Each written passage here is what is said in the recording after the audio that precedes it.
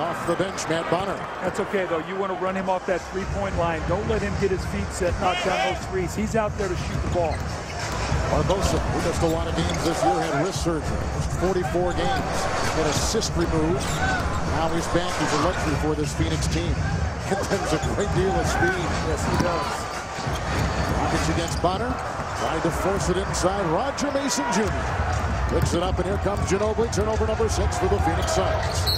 Barbosa knocked it away, reaching around and picks up the foul for the Phoenix Suns. Now we'll have to keep our eye, Kevin. If this Suns bench starts to struggle a little bit, Alvin said, you know what, I didn't trust them enough early in that Portland series. I got to stay with them.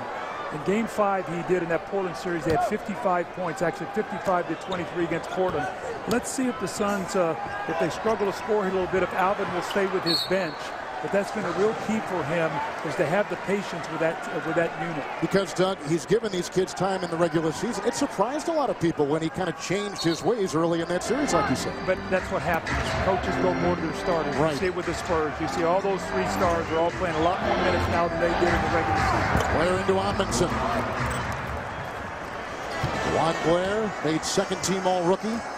One of 3 second-round picks that made that second team. He's out of Pitt. He's 37th overall pick, and there's a connection to Phoenix there, too. Phoenix got Dragic in a trade. Down the road, a second went to San Antonio, and that second-round pick happened to be Blair. Look at the twisting moves by Jared Dudley, splitting the double team inside by San Antonio. Boy, he means a lot to this team, doesn't he, Jared Dudley? Yeah, he's such a personality, too. He brings so much in that locker room. Guys so trust him. They have so much fun. This team. And Parker shoots a little floater going left, and here comes Dragic on the fast break once again, trying to get to that open court. Parker 3 of 7. Dragic the other way into Ginobili. Out of the other way. On defense, transition defense for the Suns. Ginobili slides in for 2 right there. You asked me a while ago about what do the Spurs want to do. They want to do that. If they can drive it back at the Suns, they want to challenge their transition defense. But Kevin, not with jump shots. Plays like that with Ginobili, get to the foul line or a post-up, not quick jump shots. 6-point game. Suns led earlier by 11. There's a turnover right there by Dragic. And that's turnover number 7 for the Phoenix Suns. So sometimes teams that run don't like to be run against. And so here Ginobili just drives it right down, gets to that left hand, uses the glass. The Spurs hanging around, down only 6. Time now for a look at the Burger King double-double. Darren Williams along with Carlo Boozer for the Utah Jazz right up there. And Pau Gasol from the Los Angeles Lakers. Utah came close on the Lakers in Game 1. They really did. They were down big early in that game, I think by 15. They battled back, actually were winning by 4, 93 to 89 in that 4th quarter. And guess what? Kobe Bryant time, I think he had 13 points in the last 4 or 5 minutes of that game, and once again rescued his team, and they lead 1-0 in that series. Amari Stoudemire's come in for Channing Frye. That was the move by Phoenix, and Hill has come in for Parker. George Hill with it right now. There's a screen by Bonner. Pick and pop over Stoudemire. Bonner missing the triple. Here comes Barbosa. San Antonio, Doug, is not hit a 3 in this game yet. Well, Amari's got a matchup now with Bonner. They should go to this and take advantage of this. There's no way that Bonner can guard him. Let's see if Amari looks to attack. Rockets stepping behind the 3-point line, and a tandem came out to close out. By the way, we mentioned before that Grant Hill left the floor, went to the locker room. We found out that with our great undercover work, he was just going to the bathroom. He's only played 7 minutes in this game, by the way. He left with about 4.5 left in the 1st quarter. 4 minutes gone here in the 2nd. Hill. Dragic's defense is apparent. Bonner. Amundsen will pick him up. Ginobili sheds Dudley and works right into Stoudemire. Lou Amundsen brings a little energy off that Phoenix bench. Yeah, Amari Stoudemire, nice job contesting that shot. Looked like Ginobili was going to have a clear path to the basket. Amari Stoudemire over Blair. George Hill with the rebound. Ginobili. Dragic swerving inside and draws the foul. So hard to defend. Foul will go Marty Snyder on Amundsen for the first time. What do you have? Manu Ginobili going to the line here, and you see him playing with a nose brace that is on his nose right now. They actually made it bigger under the last timeout. Manu said someone moved it during the game, so they put a bigger piece of white tape on there. It was a busy 3 quote-unquote days off for Manu. On Friday, after Game 6 with Dallas, went through and proceeded to straighten the nose because the doctors were worried that it was healing crooked. Then on Saturday, they put sensors on his face, made a 3D animation of a mask, and then made the mask. Manu tried it, shot with it, said, you know what, just too bulky for me, so he's going to stick with this apparatus for this entire series.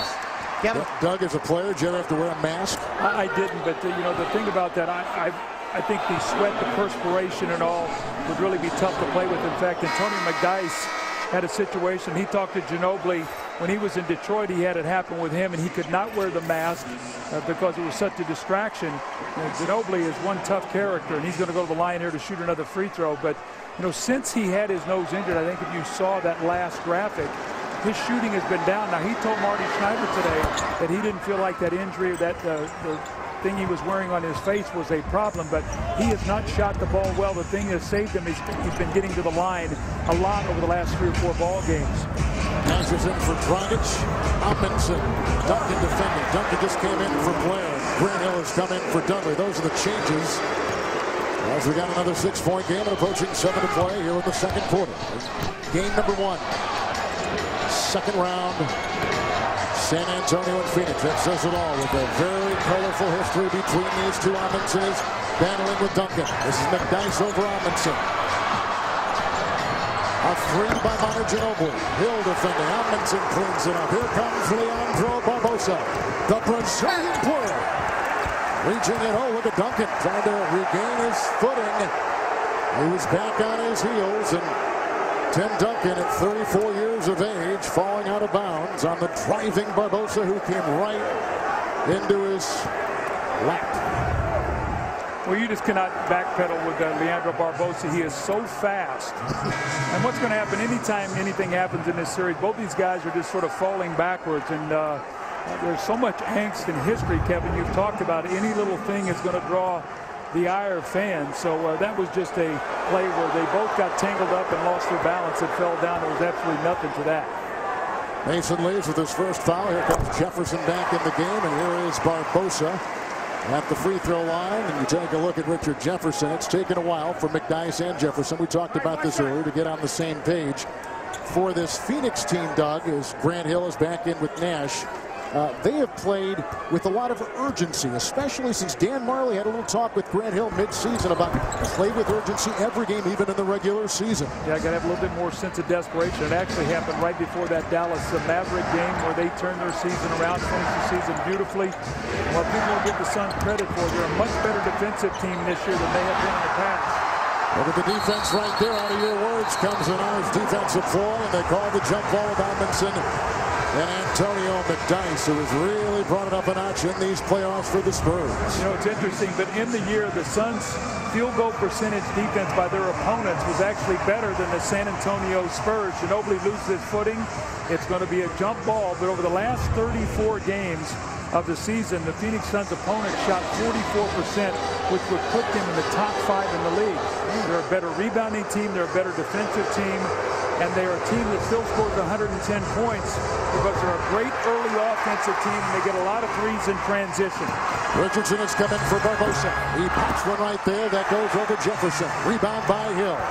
Nash over McDyess.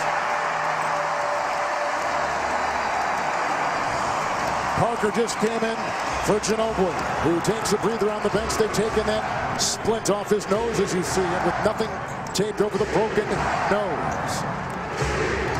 Hill is now on Parker. What we talked about, he's going to have to guard Ginobili, he's going to have to guard Parker. This is going to be a total defensive series for Grant Hill. Amundsen comes out. Pick and roll with Duncan. Nice rotation by Phoenix. Stoudemire is there to defend. Lou Amundsen, once again, that energy and hustle off the bench. Nash double. Ball deflected. Amundsen. Nash had 17 in the first. He's got 2 in the second. Swerving. The mismatch on Duncan. A 3. Rebound by Tony Parker. He missed a lot of time late in the season with a broken bone in his hand. Now comes off the bench. Doug talked about that earlier. Here's Duncan in a sandwich with Grant Hill and Amundsen. That's a Phoenix foul. 5:21 to play here in the second. Amundsen, a very active player inside. Amundsen picks up his second personal foul. You like the pace, coach, of the game so far?